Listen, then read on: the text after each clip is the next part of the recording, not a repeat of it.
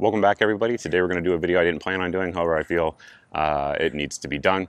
Recently a channel on YouTube accused me of stolen valor, and anybody who served this country honorably would understand that that is a charge that's about as bad as it gets. I mean, realistically, the only things I can think of being accused of that are probably worse are like rape and child abuse.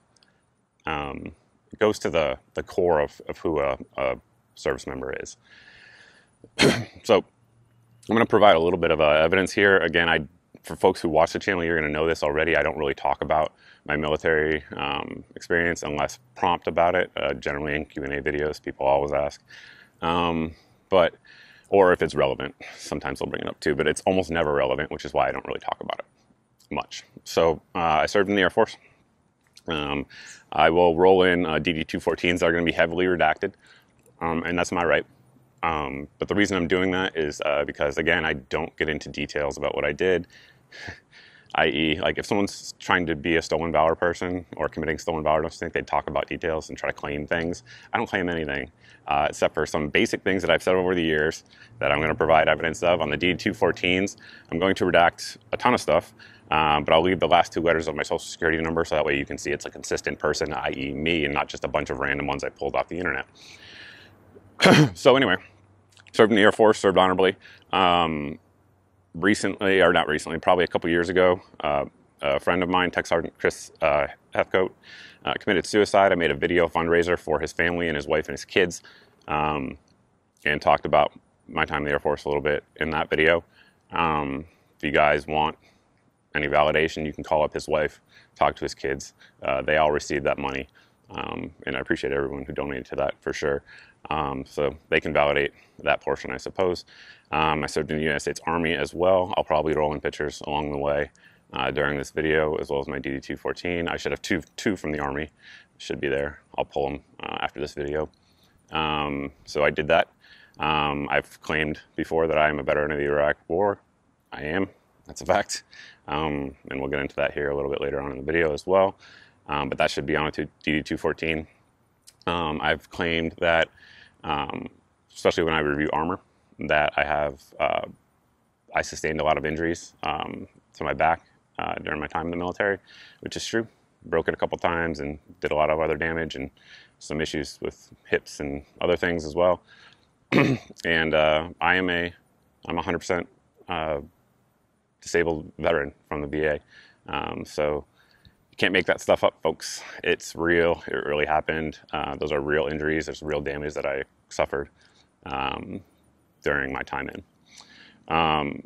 I served with a pretty long time. Some big units, some small units. I've served with thousands and thousands of airmen and soldiers that can verify everything I'm saying. I have,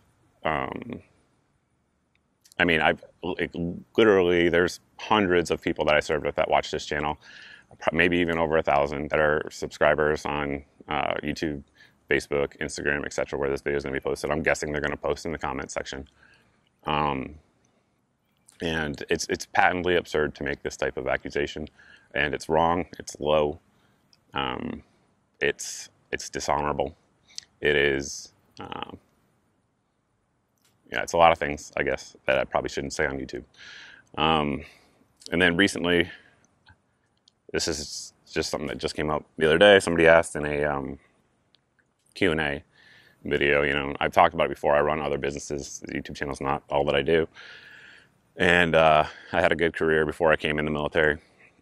Before I went in the military, excuse me. And I've done a lot of things in my life. A lot of cool things, a lot of interesting things. And somebody asked what I was most proud of. And it's a simple answer. During a deployment to Iraq, I was in charge of a small group of soldiers. And we went there, did what we had to do, and we came home. And so, like I said, it was a smaller group. And unlike, like what you see, like when the 101st or the 82nd Airborne or 1st Cav or whatever, when those units come home, there's they all get off a plane. There's all the wives with flags and kids and stuff like that. In smaller units, it tends not to work like that. So we got in about 3 a.m. after about, like a 22 hour flight, something like that. And we had obviously sensitive equipment, sensitive items, weapons, etc. that we had to turn in to the company area. So the family members of my men were waiting in the parking lot at 3 a.m. of our company area. Anyway, we got home. We got back to the company, excuse me, and they were all there and seeing, my men with their wives and their kids, and bringing them all home alive. That's what I'm most proud of, for sure. And several of those guys that I'm talking about, they know who they are, and they follow this channel, and they follow me on social media. And I'm guessing they'll comment. They don't have to. Don't feel like you have to. I'm just making a point that any of these accusations that have been made are baseless, slanderous, again, dishonorable, and repugnant. So I'll leave it at that. I'm not going to address anything else that was discussed by this person because it's below me and beneath me. So that's it, guys. Thanks for watching. Thanks for subscribing. See all of you in the next video.